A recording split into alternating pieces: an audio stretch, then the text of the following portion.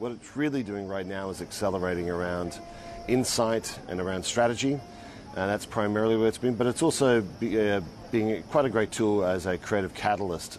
I think it's been certainly used to train a lot. I think to be able to access information quickly, gather insight around audiences, and then being used, I think, a little bit more in more recent times around the creative side.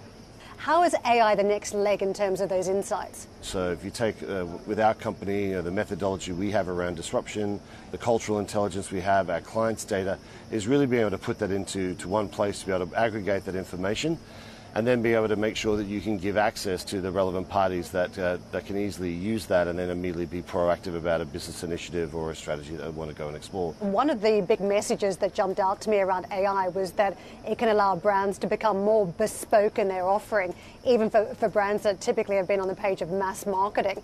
How does that then impact the advertising strategy if you're going for more niche marketing?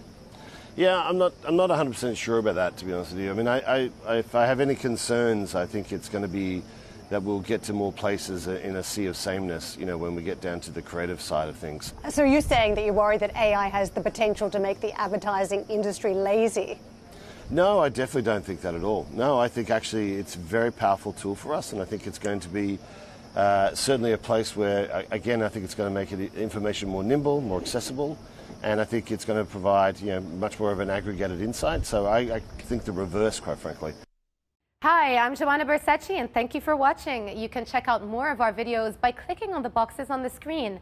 And don't forget to subscribe to our channel for more from CNBC International. Thank you for watching.